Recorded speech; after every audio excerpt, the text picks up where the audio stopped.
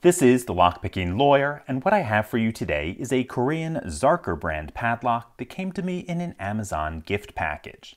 This model J45S was sent to me by Eric in Oakland, who apparently purchased the pick that Bosnian Bill and I designed and has been using one of these for a practice lock, unfortunately without much success.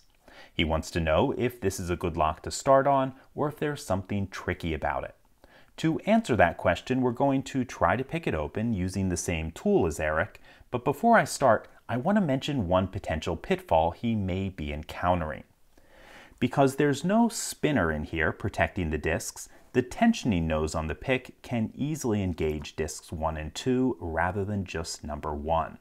That will prevent the lock from opening, so I need to be very careful to only engage the first disc. Before I do that, however, we need to rotate all of those discs as far clockwise as they will go. And as I said, while we insert this pick, I need to be very careful to only engage disc number 1. I think I've done that, and our tip is in the back, so let's start there. That should be disc number 7, which feels like it's in a gate.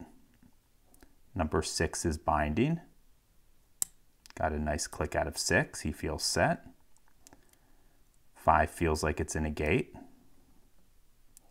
4 is binding. Nice click there. 3 is binding. Click out of 3, he feels set. 2 is binding, got a click there, and this lock is open.